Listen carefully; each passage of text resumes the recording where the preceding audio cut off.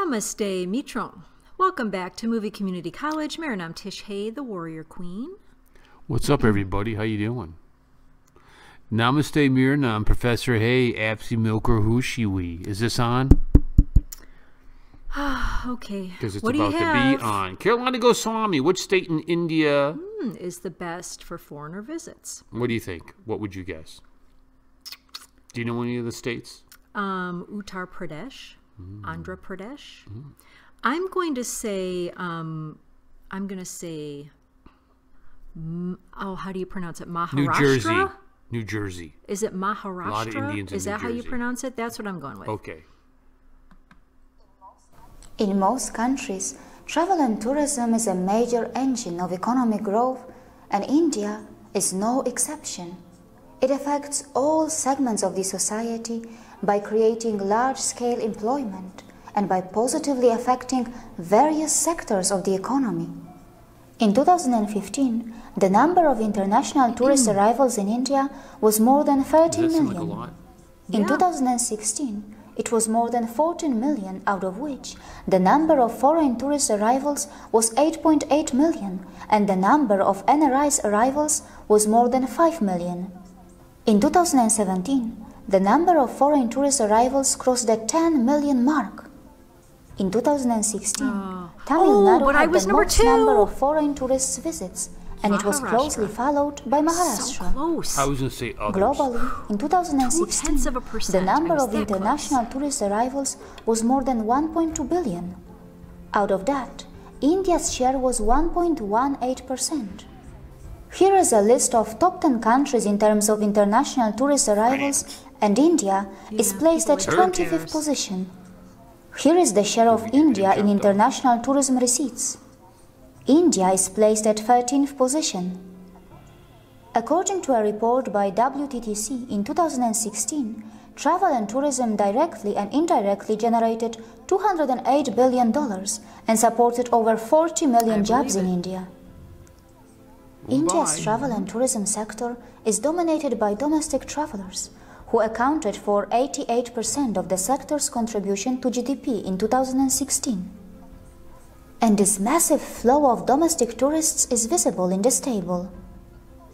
In 2016, the total number of domestic tourists in India was over 1.6 billion. Tamil Nadu, which is on top in foreign tourist visits, is also ahead of every other state in India when it comes to domestic tourist visits. India's rank has been constantly improving in the Travel and Tourism Competitiveness Index. In 2017, India was placed at 40th position as compared to 52nd in 2015 and 65th in 2013. Pretty sure Italy's going to be down that In list. 2016, India's travel and tourism sector grew by 8.5%, which was the fastest among the G20 countries, and it is expected that by 2025, foreign tourist arrivals in India will reach 15.3 million.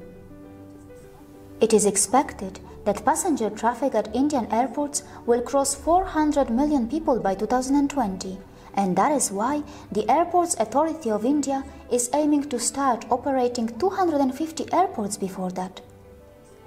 There is no surprise that international hotel brands are targeting India too. Berggruen Hotels, Hilton, Marriott International, Carlson Group, all are looking to increase their number of hotels in India. India is a land of unlimited opportunities. Its 29 states, 7 union territories, 4,000 cities and 600,000 villages have a lot of hidden potential, and many of them are not fully explored and discovered. With a monkey running Due to across its the bridge. massive size and due to its highly diversified weather, India is a 365 days destination. Medical and wellness tourism, cruise tourism, adventure tourism, heritage tourism, ecotourism, film tourism, pilgrimage tourism, golf tourism, polo tourism. India has it all.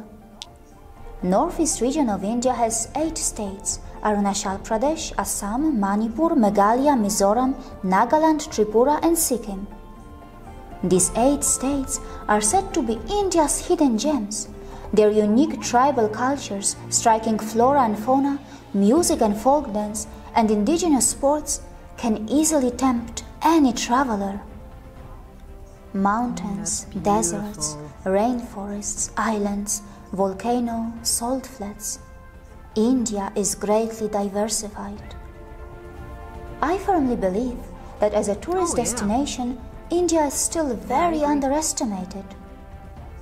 But thanks to the emergence of social media and to India's rapidly growing economy, the future is indeed very promising. By 2027, the sector's total contribution to GDP is expected to grow to $424 billion US, and by 2030, India is expected to be ranked among the top 5 business travel markets. Well, it all sounds pretty favorable, but there is something that is equally important, and that is safety and security. Here is a list of top 10 source countries where India gets its foreign tourists from. It is visible that India gets a lot of visitors from the US and the UK. Now, let's check how safe India is for the citizens of these two countries. I would hope so. Here is a list of the foreign countries in which the most American civilians were killed between October 2009 and June 2016. I'm not surprised. India is nowhere in the list. And here is a list of the countries in which the highest number of British people were killed between 2012 and August 2015. Not surprised. Again, India is nowhere in the list.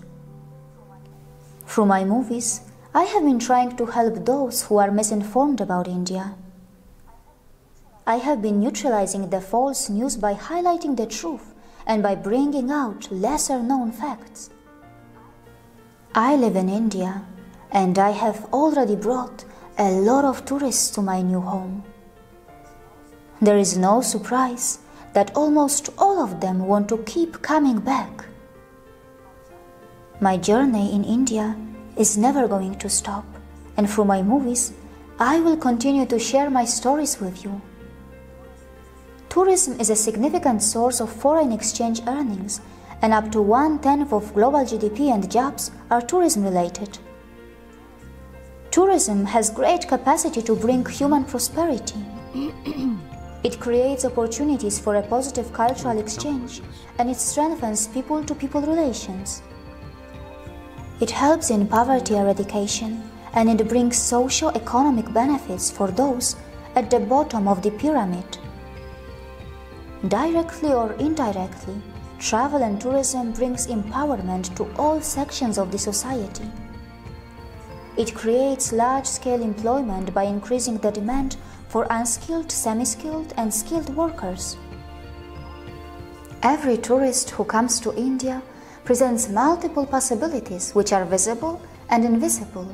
There are many who come as tourists, but end up becoming partners in business and trade. Those who have a good time often come back and revisit. If they can't revisit, they often end up sending others. India has a beautiful national tourism policy that wants to ensure that the tourists to India get physically invigorated, mentally rejuvenated, culturally enriched, spiritually elevated, and feel India from within. That looks like Goswami, didn't it? Looked like her. See you again. Very nice. Obviously, India and America have a lot in common when it comes to freedom, liberty, the fact that we are democratic nations. We both rely on tourism, both countries do.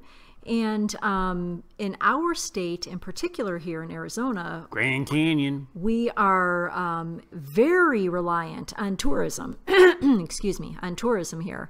And so we understand when she's talking about what it can do for the economy. Absolutely. If you don't have tourism and you are heavily reliant on it, that can be difficult.